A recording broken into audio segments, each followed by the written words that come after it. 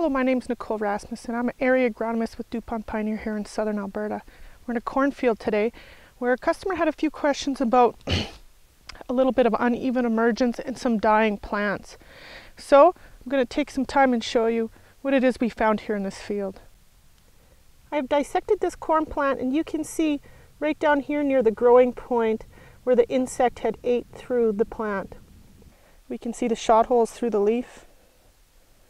We can see some of the leaves have died where the insect chewed right through it. The plant will survive, but once again, it will definitely be considered a runt. So here's another example of a plant that the customer saw that for a reason unknown to him was dying. As you can see, the new growth on this plant has totally wilted. Let's dig it up and see what we can find. And there's our culprit right there, as you can see.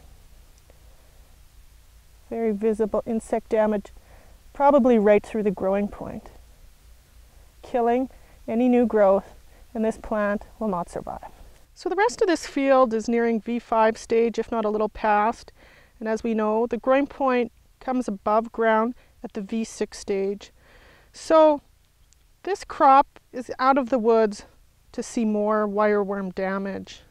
So we haven't been able to find very many wireworms actively eating in the soil. Today is June 23rd, and towards the end of June, the wireworms have finished this current life cycle. They've laid their eggs in the soil, and we probably won't be able to find too many actively feeding wireworms. So don't be surprised if you're not seeing any worms feeding on your plants. The damage is a telltale sign that they've been here.